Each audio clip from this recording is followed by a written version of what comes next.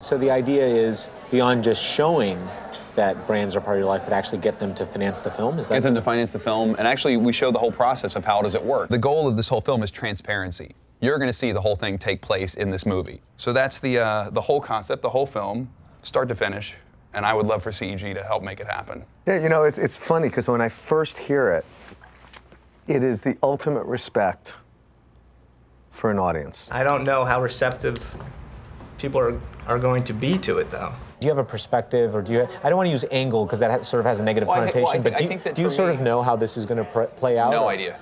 How much money did it take to do this? 1.5 million. Okay. I think that you're going to have a hard time meeting with them, but I think it's certainly worth pursuing a couple really big obvious brands. Who knows? Maybe by the time your film comes out, we look like a bunch of blithering idiots. What do you think the response is going to be? The responses mostly will be no. But is the toughest sell because of the film, or is the toughest sell because of me? Both. Meaning, not so optimistic. So can you help me? I need help. I can help. Okay. Good. Good. Awesome. We got to figure out which brands. Yeah. That's the challenge. When you look at like the people you deal with, We've got some places we can go. Okay.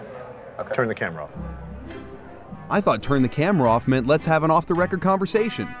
Turns out it really means we want nothing to do with your movie.